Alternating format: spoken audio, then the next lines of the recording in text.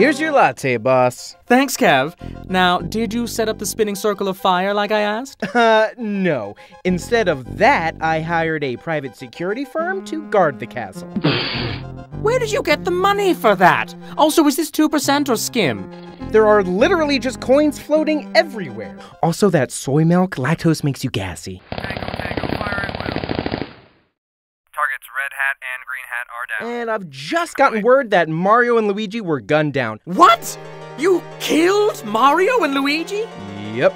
But I had an elaborate plan to stop them. Yeah, I saw your plan and I noticed a few flaws in it. Number 1, everything. Number 2, even more somehow. Spinning balls of fire, easily jumpable gaps, a bunch of turtles walking back and forth.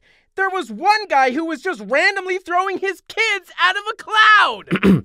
Right, do not tell Mrs. Lakitu what is happening to her kids. She's going to be very upset. And why is there an axe that destroys the bridge you're standing on right behind you? Oh, that? Oh, purely decorative. I mean, well, it does destroy the bridge, but Mario would have to somehow get past me first, and that's impossible. He's very tiny, and I'm quite large. What about the princess?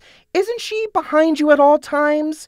Also completely unguarded? What? I mean, yes, but... Oh, she's standing right behind me, isn't she? Yep. Ah!